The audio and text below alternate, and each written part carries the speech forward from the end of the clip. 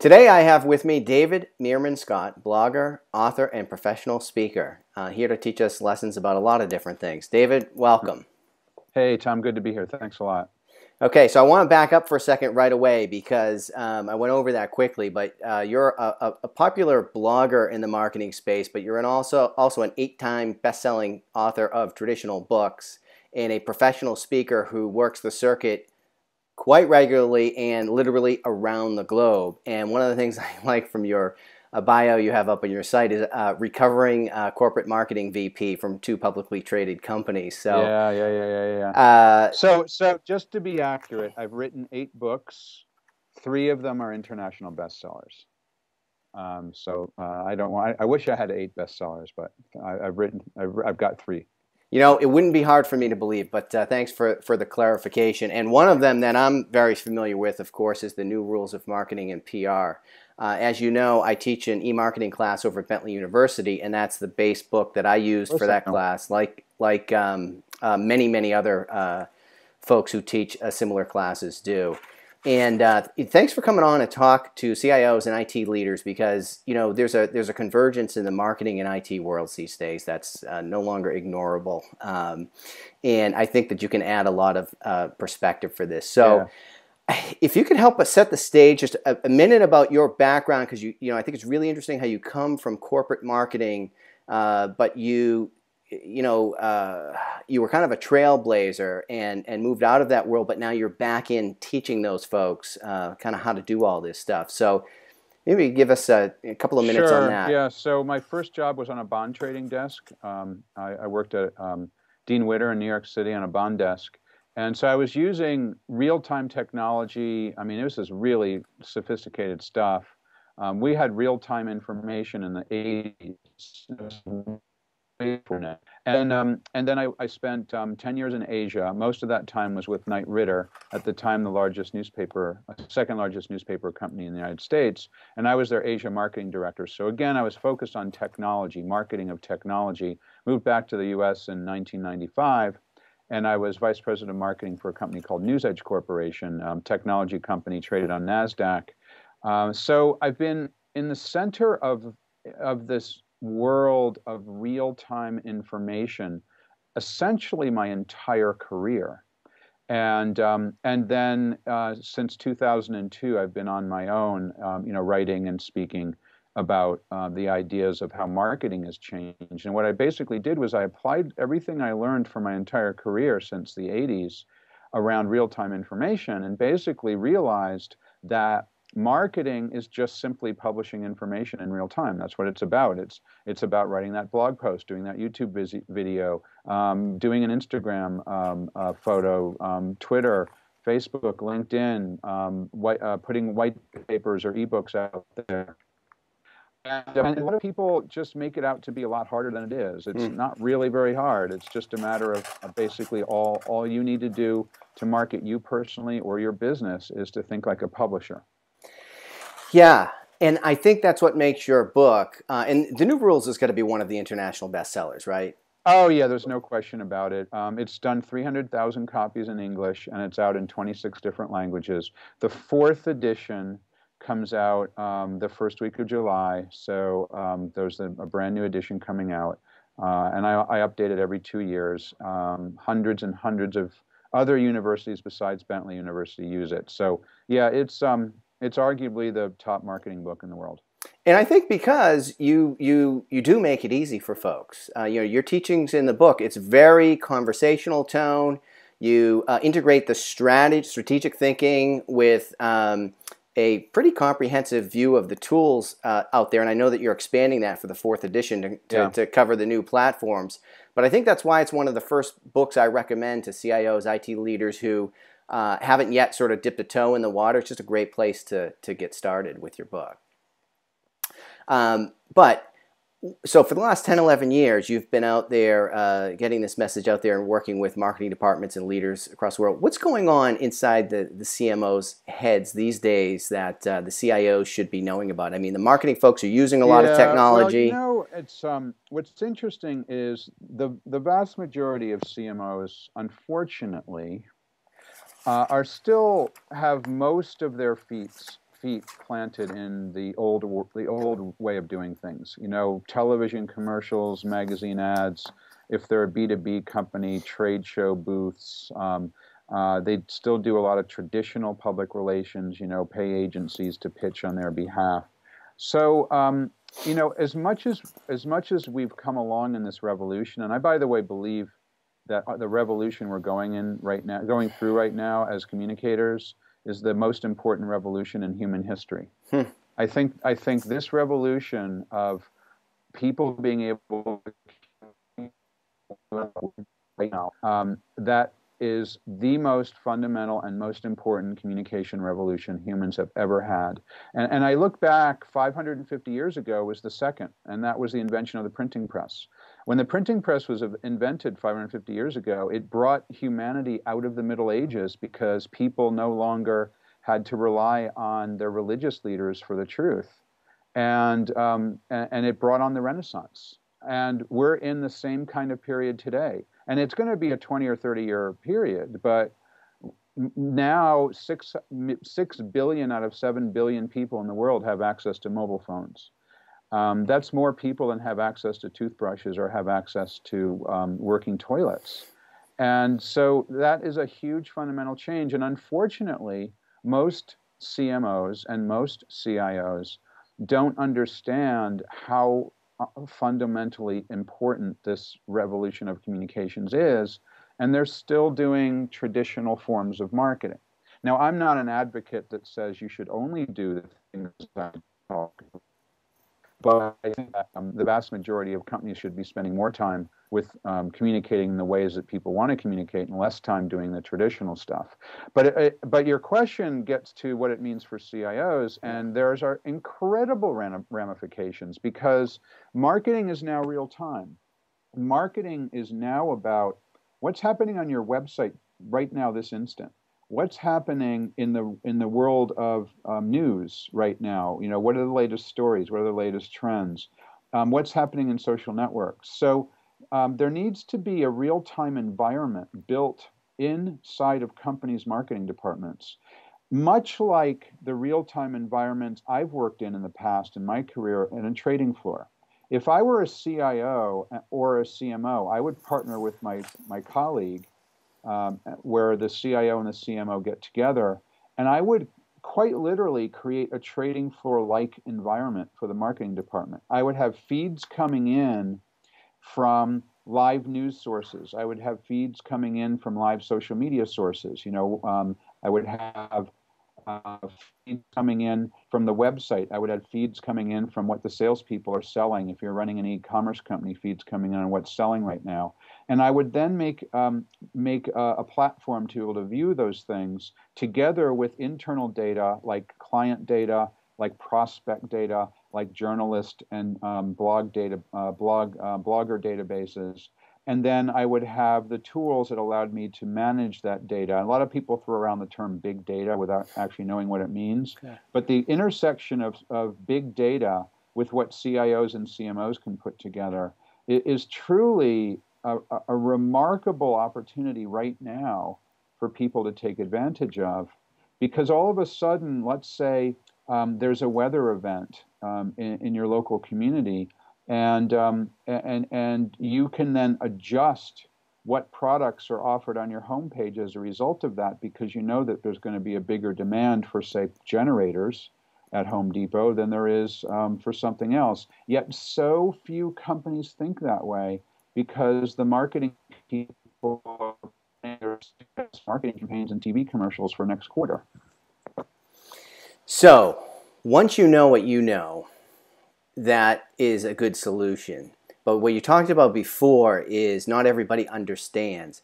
How do we begin to understand and learn, dip a toe in the water, and start to see get a sense of the profound level of change you're talking about?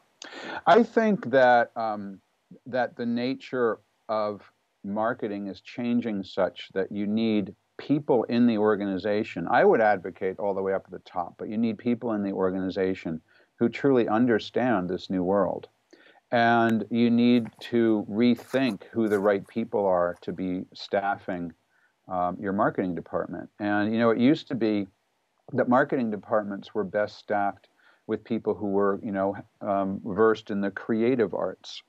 They were designers, they were Yep. writers, and by writers I mean copywriters, people who could write ad copy. They were people who could develop campaigns. Note the war metaphor, by the way, campaign. Yeah.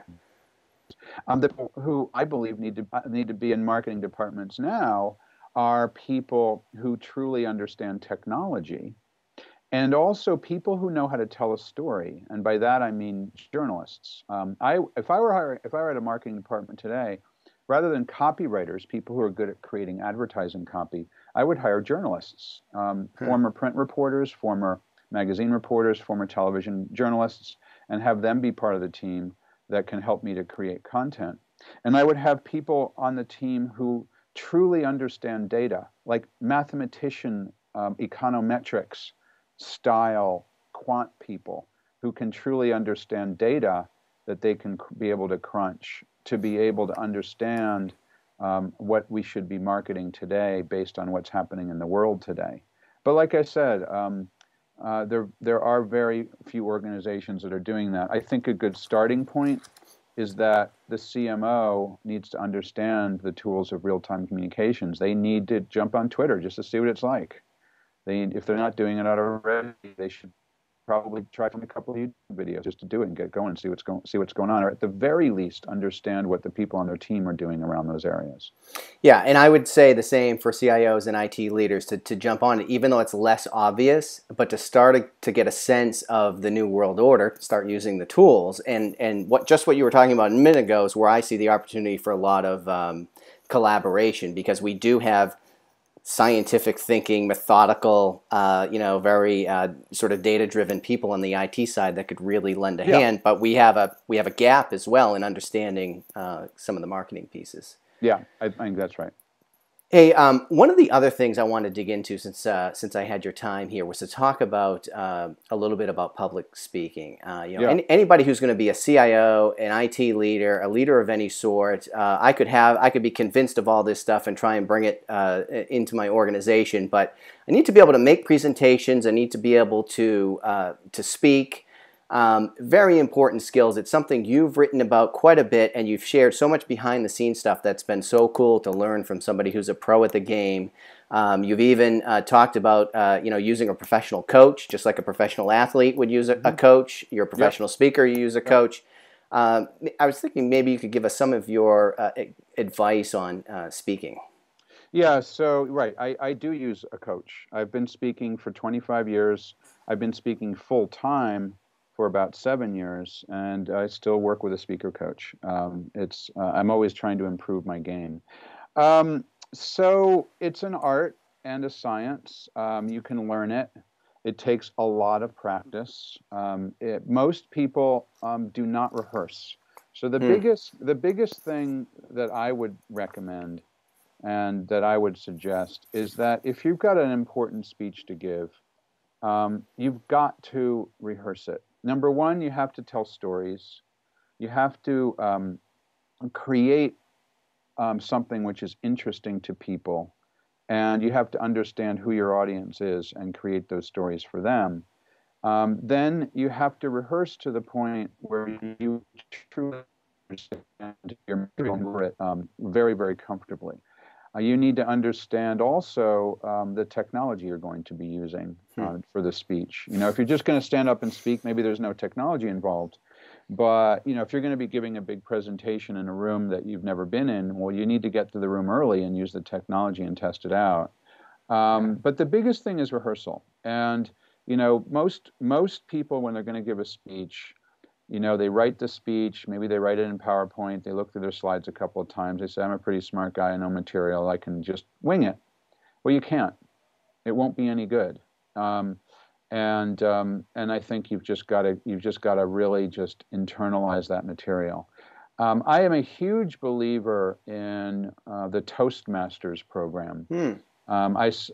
When I first started speaking 25 years ago, I started doing Toastmasters.